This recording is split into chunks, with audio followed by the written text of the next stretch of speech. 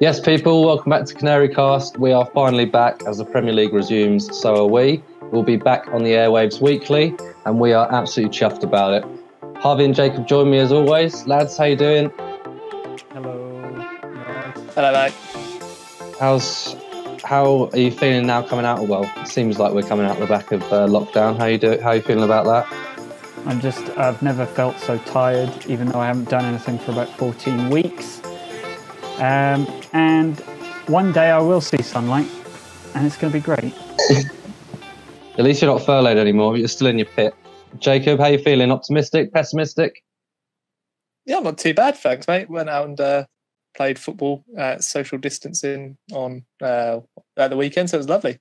Enjoying the sun, got a bit sunburned, but hey, it's just the way I am, unfortunately. I hope you were keeping 2 meters apart from everyone. Yeah, social distance in football, yeah, don't worry about that. Someone was in goal, I was having shots. Done. Okay. Rusty or on fire? Well, obviously on fire. A bit rusty the next morning, but... Top bins. Right, lads, I suppose we should talk about the return of the Premier League. Is it the right thing to do? Is it not the right thing to do? I mean, personally, I'm just chuffed we're back and we're able to make content again, and there's football to talk about because, my God, have I missed it. Harvey, I'll come to you first. Is it the right thing to do, or do you wish that the season had been void? Well, it depends. There's been a lot of aspects of it that have been positive and a lot that have been negative, especially the season ticket fiasco and the furloughing of workers. Probably is best to bring football back. It's been safe in Germany as long as they can keep the players safe. But Norwich do have a coronavirus patient now, don't they? So maybe it's a positive test, yeah. We don't know who that is at this point, but we will talk about that in a minute. Jacob, just your feeling on being back, mate. Is it the right thing to do? I can't go into opinions too long because we don't want to make this like a 2-hour podcast, but I don't know. I'd say not really in my view, but I am glad it's back and something to kind of watch and look forward to, isn't it? Yeah, absolutely. Harvey mentioned the positive corona test the Norwich squad have got. We don't know who it is.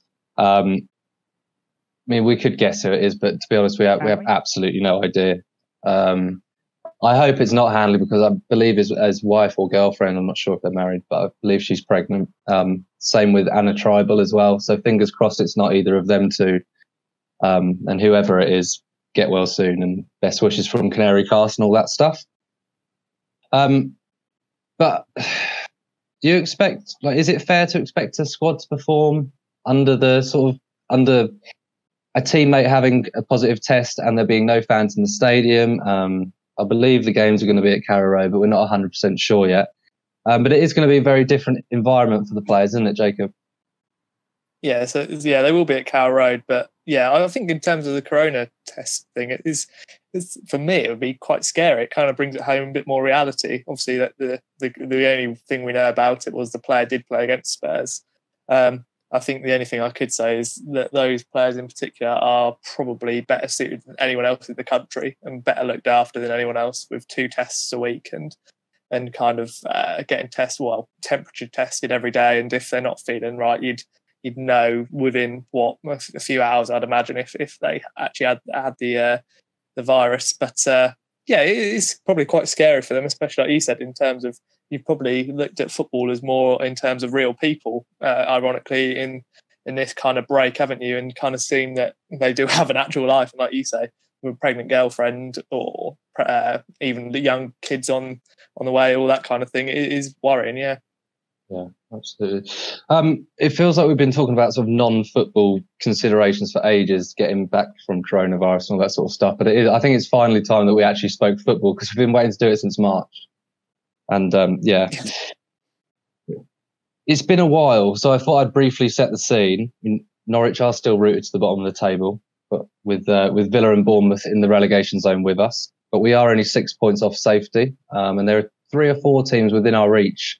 9 games to go. Southampton and Everton to start, which I think it's fair to say that is a favourable start, lads. Yeah, I just home advantage, does it count? Who knows? Like that's kind of the fascinating bit about it, isn't it? I think we'll go in depth on the team in a bit, but it's kind of almost put into no context really, because none of these players have ever actually played a professional game of football behind with no one. So it'll be really interesting, really. Yeah, sure.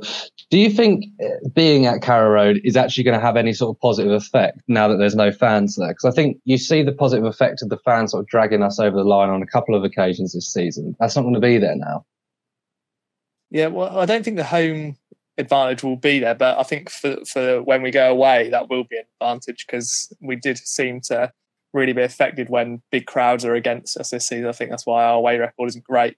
But it will have an effect. It's just, and it depends on the mentality of the players, really, doesn't it? Some will shine, some will kind of go into their shells. It will be just really interesting to see how applied they are and actually how match fit they are. Yeah.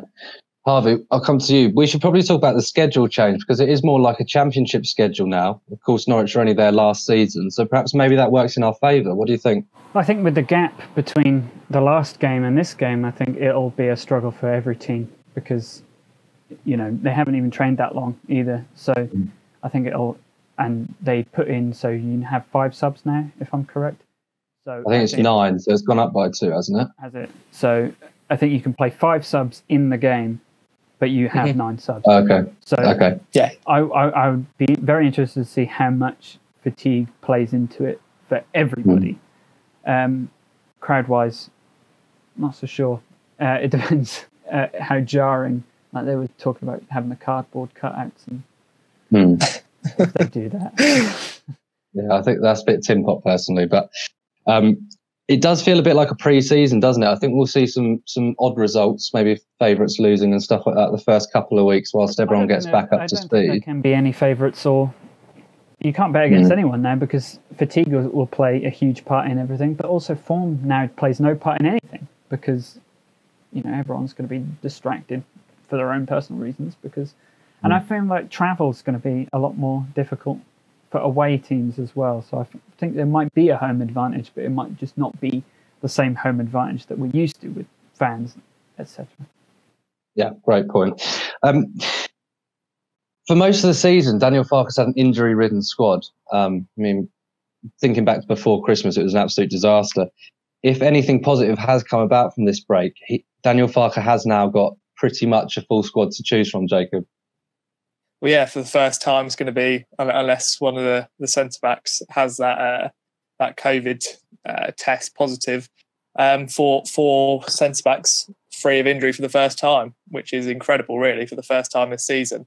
The only thing I would say, like Harvey said, in terms of fatigue, I think in the Bundesliga, like muscle injuries, muscle tears went up like 250%. It's absolutely ridiculous. And in terms of Norwich's squad, it's not the biggest, is it? Because Daniel Farke doesn't enjoy a big squad to work with.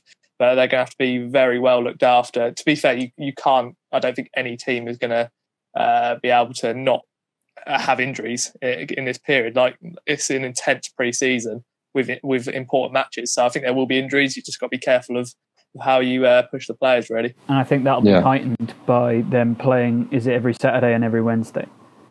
Pretty much to start with, and then it's the last couple of games are a bit different, I think. Worth mentioning that it is just Byram unavailable for selection at the moment through injury, and then whoever has the positive corona test, if it's not Byram, is also out. You've both spoken about how it'll be difficult for everyone to get off the ground. It's like a pre-season, it feels weird, etc., etc. Does that mean like it's more important for us to get a really good start, especially now we're closer to those sort of 3 or 4 teams around us? If we can get a good start, get sort of 4 points on the board, 6 if we're lucky, that would be huge, would not, Jacob?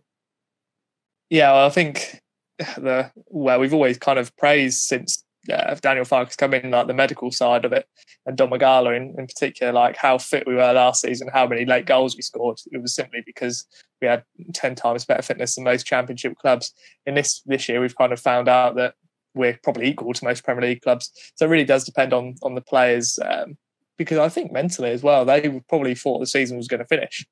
I'd be surprised if they all thought, yeah, we're going to definitely be back. And it's difficult to keep training for something you don't have an end date to. So it'll be really interesting to see what other clubs have done and what other players have done. But I think hopefully we'll be in good fiddle. I'd like to think so. With Daniel Farkas double sessions, etc. we've had a long break now. Beforehand, and ever since Daniel Farke's joined the club, he's never really chopped and changed the team too much, especially when we've been doing well. He has got more players available to him now, as we say. But do you think we'll see any sort of change in the lineup come Friday when we play Southampton? Or are we going to see Kenny and Tete in the middle, Tete and Kenny in the middle even, and it'd just be the same team as always? What do you think? It'll be very interesting. It's difficult to kind of almost go back to that team now against Sheffield United, isn't it, really? It all depends on who's come back the best, doesn't it? You're hoping to see Buendia in there. You're hoping to see your normal Godfrey, Krul, all of them coming through fine in training.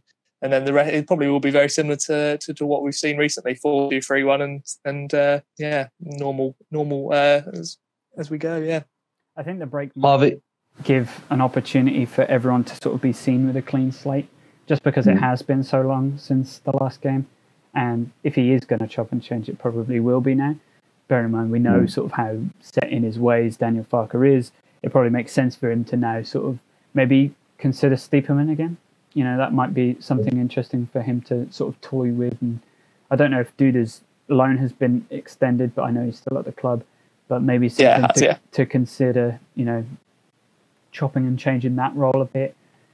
But we'll see. And if he's finally got more than 2 centre-backs, he might have a different pairing than we're used to. So we'll just have to see what he does. We haven't got a completely blank slate to go with for the Southampton game. We have, of course, got the Spurs friendly to quickly discuss. Jacob, that free kick from Mario, he's at it again, exactly like Sheffield Wednesday free kick last season.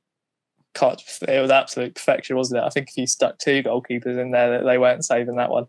Yeah, it's a fantastic free kick, and hopefully we get to see him contribute a lot more than what he has done so far this season.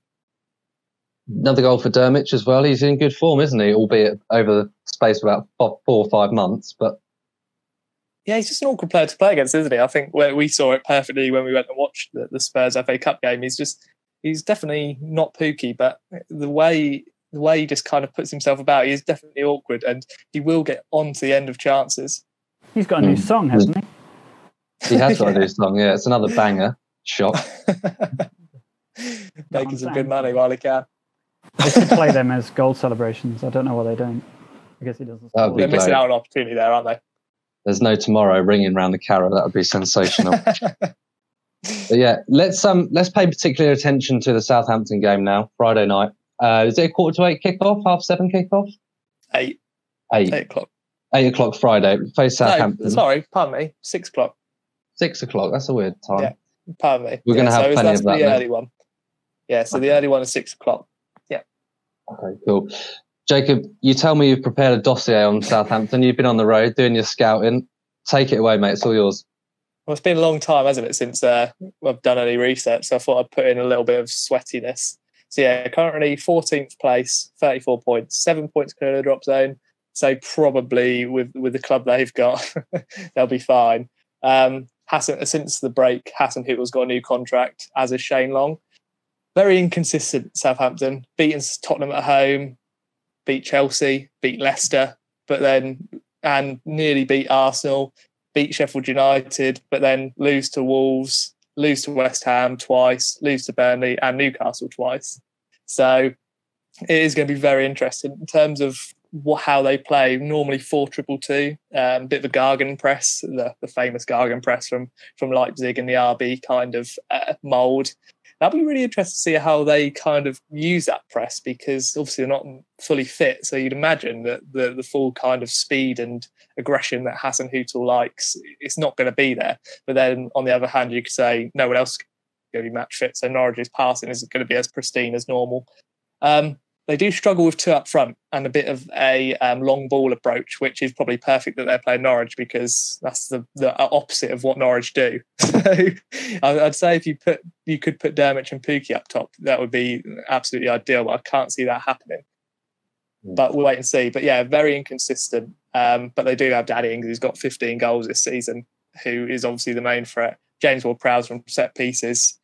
And yeah, threats from all round. Redmond will be fit now. He was not going to be fit for the original game, but him and Boufal can, when they're on it, they can definitely cause issues. Definitely. Harvey, a bit of a score to settle after the return leg as well. Norwich were fairly poor that night down in Southampton. Remember the corner that Shane Long flicked in from the near post, and then we never really got going. Tete did get that assist through for Pukki, but we were quite poor that night. So maybe a score to settle against Southampton. What do you think? I think all bets are off. There's not a particular. It's been so long since the other games. I would imagine that a lot of the training has been away from what happened before. It will be quite fresh. It will be work on your own game. However, it will be in the back of their minds, even though it will probably feel like last season to them now because it has been so long. It'll be interesting to see how Southampton line up and how Norwich counter that, because they're very different sides. The press doesn't really work again in Norwich's favour, but I'm saying this, but this is all based on what we saw, 15 weeks ago.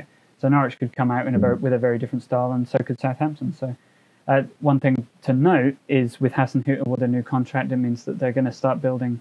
They're going to be more confident in their style. And also Shane Long has a new contract, so I wouldn't be surprised to see a two up top from them as well, with Danny Ings and Shane Long. So it'll be how Norwich deal with that. Jacob, you mentioned two up top for Norwich with the sort of potential of a Pukki-Drmic partnership. Likelihood is we won't see that, but there's a bit of a sort of a selection debate up top at the moment, isn't there, because of the form of Drmic? Yeah, I only say two up top because, like I said, against Burnley, West Ham twice, and when Wolves switched their formation, and Newcastle, all of them, Wolves and Newcastle in particular, were losing to Southampton at the time. Switch it to two up front and they go and win. West Ham, I don't know if you remember that, but West Ham beat Southampton 3-1, and it literally was pummeling it up to the top to big man Haller and Antonio, who would just run. And it is that simple because Southampton's press is basically close down the fullbacks. This is literally, I'm explaining Norwich's nightmare here. So close the fullbacks, so you go into the middle and then lose the ball in the middle, which sounds very Norwich City this season. If you can't go to the fullbacks, they will go to the middle and then they will lose it. So it could be the perfect Southampton plan. Then their centre-backs go very high. So that's why I'm saying two up top would be perfect. Because then you have that, you challenge those centre-backs a lot better. I don't really rate Bednarek or Stevens. But yeah, like you say, going back to the whole question, which I've just ignored, Drmic, yeah, definitely, I'd say he definitely deserves a place up top. And with Pukki, you never know. He definitely did need it, and you can never deny that he definitely got Premier League quality. It's just, is he feeling it? I think it was the perfect time for Southampton to have a break. They lost 4 of their last 5 before the break, and lost to Newcastle as well quite easily. I thought Newcastle should have won more comfortably in that game. But then on the other hand, like I say, they're so inconsistent. They've got 6 wins this season away from home, more than anyone else apart from the top 4. So who knows? They could come up with whatever they want. They've got good players in their team, but they definitely do have a weakness. They conceded the same amount as Norwich, so there's a weakness in that back line.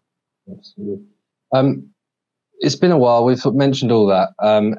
Can you see any of the players that were sort of on the periphery before the break? So you're talking, or even the injured players. So you're talking Hernandez, Mario, them sorts of players that find themselves either on the bench or not quite in the squad. Do you think we'll see any of them come to the fore during the next 9 games?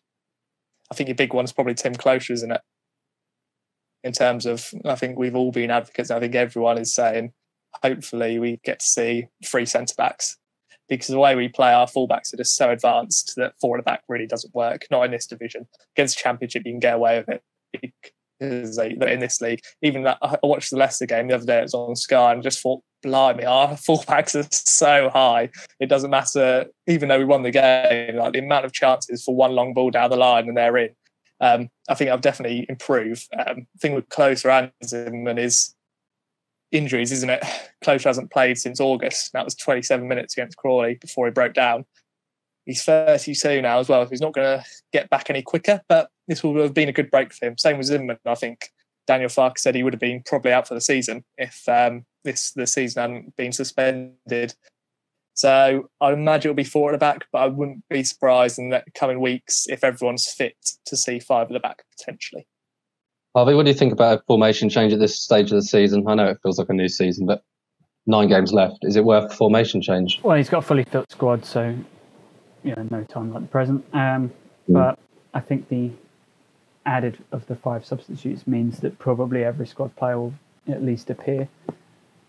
It'd be interesting to see if he does, like we were always saying, go to 5 at the back. Like, it suits the squad, and it probably would need to happen because of how leaky the defence was with just Hanley and Godfrey. If you, as I said before, if you're going to try, you have to try now. But it'll depend on what injuries come forward. You were saying about 250% more muscle injuries. That doesn't favour a lot of the elder versions of the squad at the moment. So we'll have to see. But if it was me, I would definitely switch to 5 at the back. And I just don't know if I'd go for the wing play, because that's only going to exaggerate more injuries. So, if we do change that to that formation, though, it's like arguably our best player, Buendia, is then playing in a new position. Like, is that a great shout when survival's on the line? I think you have to bear in mind that having him in the squad will be more beneficial than having him injured. So by moving him forward or moving him to the side into a sort of midfield central role, I think you'll probably have the same amount out of him, but the risk of him, sprinting down the wing every 2 minutes is reduced. So I think you have to sort of meta-game it a little bit in order to say your strongest position is the wing, but would rather have you than not. Yeah. I personally think we'll see exactly the same setup as we saw before the break. I think Daniel Farke is so loyal to the players that have done well for him or done the best for him. I don't think a break of months will make any difference to that. I think he'll play it how he's been playing it all season personally. It would be classic Daniel Farke to have a fully fit squad and play the same squad anyway. Yeah. Jacob, can you see that happening? Yeah, unfortunately. Well, I say unfortunately. I think we've kind of highlighted a key weakness in Southampton, but we don't play teams to exploit their weaknesses. We play to enhance our advantages, our strong points, which is 4-2-3-1, pass the ball around, which is essentially what it is and has been for 3 years now. So I'd imagine it will be that. I'd be very surprised if it's different, really. Yeah, I mean, this is an impossible question probably, but how do you actually see the game going on Friday? Are you expecting a positive start or a sort of a drab affair, maybe like a 0-0, 1-1? It's very difficult. I'd say you could arguably say it's the perfect time to play Southampton in terms of they are not going to be match fit to play the style they want to play. But then you've got Danny Ings, who's instinctively good at scoring goals. He's got 15 goals in the Premier League. You don't get that for and he's not got fantastic service. He's got okay, but in that squad to get 15 goals is pretty good. Redmond being back for them is going to be a big key point, I think. I think without him, they do lack certain players. I think Gineppo's suspended as well, because I think against Newcastle he got red carded, so I imagine that will be upheld. That's a big miss for them because he would have been real danger against us. But then you've got Buffal, who is, well, on his day, he can beat anyone. In terms of how the game's going to go, it's impossible to say, mate, to be honest. You'll know, I'd say, in the first 5-10 minutes who's better equipped in the game, and then I'd be able to give you a score prediction. But I'd say I think it's a perfect time to play Southampton. They've got a leaky defence. If you play just slightly against their weaknesses, which hopefully we do, then I can see Norwich potentially coming out on top. Harvey, how do you see it going? Which way the wind blows, Yeah. it could go absolutely either way. If I was to stick money on it, I'd probably go like a 2-2 draw, because everyone's going to be rusty, especially the defenders. So I'd say probably more goals than not. Yeah, that was my shout. Score draw, 2-2, 3-3, something defending all over the shop, but just get a point. I think we've covered as much as we can on the game itself. But if we look forward a bit now into sort of, we'll just look at the fixtures coming up. We've got 4 confirmed at the minute, haven't we? We've got Southampton, Everton, Arsenal, and then United. I think that's the order, or United, Arsenal is the first 4, something like that. Yeah, Jacob, what sort of points return are you expecting from that? So obviously United are in the cup. Southampton, Everton, then Arsenal. To be fair, I think you could easily get Arsenal. We showed that in the home game, and without the crowd, then it's a different game. Bit of a bigger pitch, the Emirates. this team. This is an impossible question. It's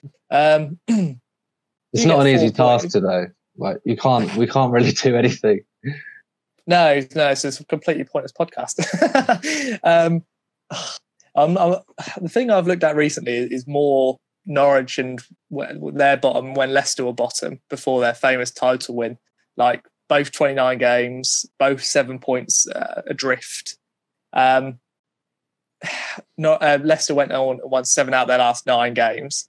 They were very close, like Norwich in games, but they just scored a lot more goals. And like I say, they went on to comfortably stay up. Norwich need at least 5 wins from their last 9, and that will still get on to 36, which is that enough? I don't know. To be honest, you've got to go into every game. I don't even know if 4 points from 3 games is going to be good enough to then cement a can we stay up challenge. I'm going to say 4 points. That's me being optimistic. Harvey? I think I'd agree. 4 points. Yeah. Jacob mentioned that you... Sorry, go on. No, I was going to say then you got Brighton at home, Watford away, and then West Ham at home, which again, you could... I'd say, to be honest, a lot of these Norwich games you can potentially beat teams, apart from, I'd say, Chelsea away and Man City away are going to be the ones where who on earth knows. The other games are tricky, but potentially winnable. Norwich have got favourable games, but it just depends how they come out, doesn't it, from this break? Harvey, Jacob mentioned that the United game is a cup game. With the fact that we're squeezing 9 league fixtures into such a small amount of time now, do we think that we'll see teams sort of not give up on the FA Cup, but take it less seriously? And if that's the case, have Norwich got a shout of actually achieving something in the cup?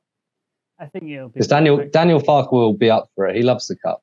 I think everyone will be. I think everyone's going to be well into the cup, especially teams like United, because that's their business. And, no virus is going to stop them trying to win things. And they have a good squad. They have a young squad as well. So it wouldn't surprise me if they put a full-strength team out for that game. However, it will be seen as a bit of an unnecessary expense as well. Bear in mind sort of the league position they're in. They'll want to get as high up as they can for next season. So is the cup going to be the primary focus for them?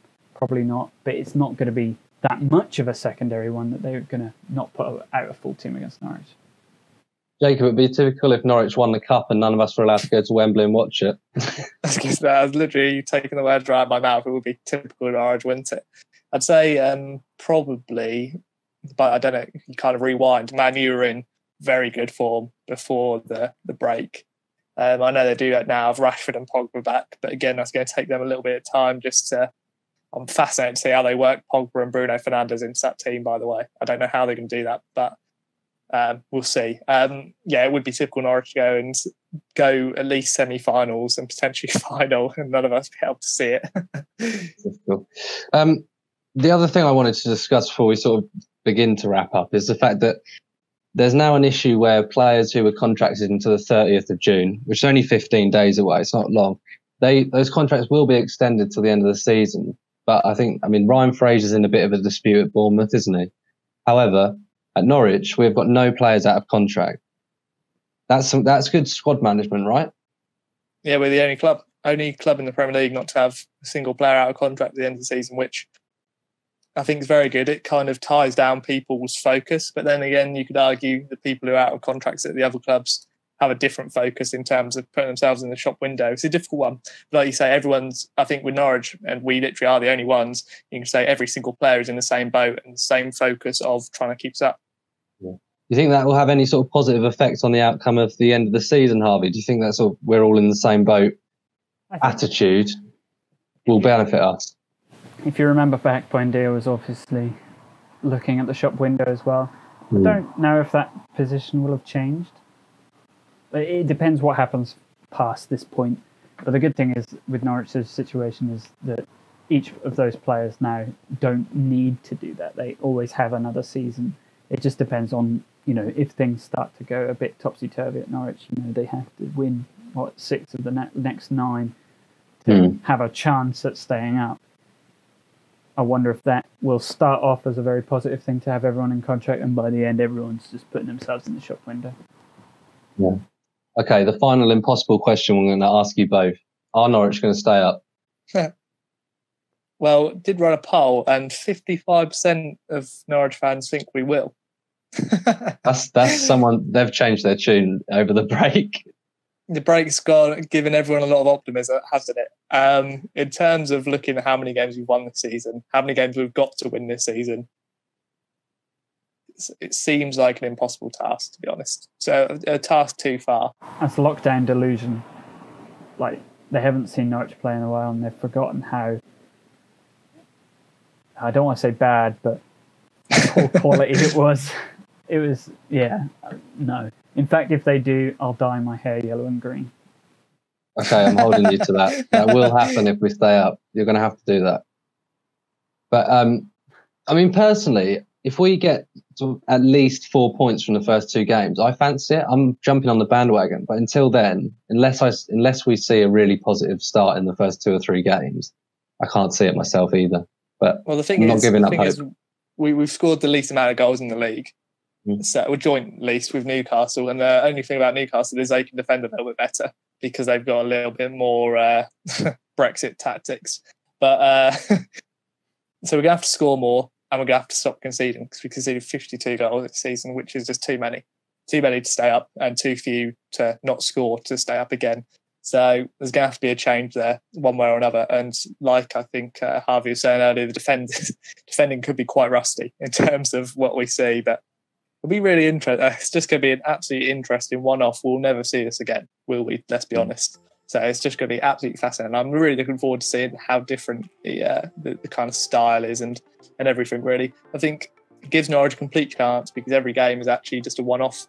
This will never happen again. So you can't say there's an advantage to any team, to be honest, when you play them. Yeah. It'll be interesting to see if players that are a little bit out of form, like Stiepermann, for example, with no crowd pressure, pretty much just the game to focus on, might perform way better. The one player I can think of that might benefit from that is Joe Linton at Newcastle. I wonder if he suddenly, with no pressure of his own fans on his back, he might perform well. But I think it might be, if it means that Daniel Farke can lean on his squad a bit more, because more players aren't worried about being in form, they're just worried about performing, it might actually really benefit Norwich. That's a great point, in fairness. I think that's most of the football topics covered for this week. I mean, look, we are playing a bit of a guessing game, in fairness. But lads, look, Jacob, what's going on socials at the minute? Is anything going on over there? Well, it's going to be quite just nice and refreshing to not do throwbacks, I think, for a while, won't it? I'm actually looking forward to kind of, this will change my tune after it's Saturday, Wednesday all the time. But this Friday, I'm looking forward to just kind of live tweeting the whole game. It's going to be very enjoyable. And I think the Bennett end, I hope to see it more. I hope that the majority of the games are free to view for everyone, because I know season ticket holders have been told, you can have a code, whatever, or you've been refunded your money. But it won't be the same, because it can never be the same as going to watch your team. Well, I was just looking through the fixture lists, and Norwich Everton's on the BBC. God, you would never have seen that a couple of weeks ago. BBC have... No, it's mad, isn't it? Yeah, BBC have been giving games for the first time. It's mad, like you say. Obviously, the game on Fridays on Pick, I believe. So that's a Freeview channel which you can watch as well. So hopefully we get to see a lot of them, because why shouldn't we? It could be a massive run-in, and for everyone to watch it would be great to galvanise the whole city, county, blah blah blah. Completely agree. I think we'll wrap it up there then, lads. We've covered everything we wanted to cover. So unless you two have got anything else you want to say, we'll sign off. All good? I think just thank you if you've listened this far, and we'll kind of be bringing out more as we can now, won't it? Probably be more weekly and back to a bit more normal, and kind of see what we can do from there, really, and hope to see a Norwich victory if we speak about it on Monday. As well. We've all waited long enough for it to return, so we might as well all jump on the bandwagon now and make the most of it. But thanks, as always, thanks very much for listening. We will be back with you next week, probably Tuesday. Like we said, we're not sure on scheduling yet, but we will be back weekly. Don't worry about it. Congratulations that you've made it through lockdown, and here's to Norwich staying up. Thanks for listening. See ya. Later on.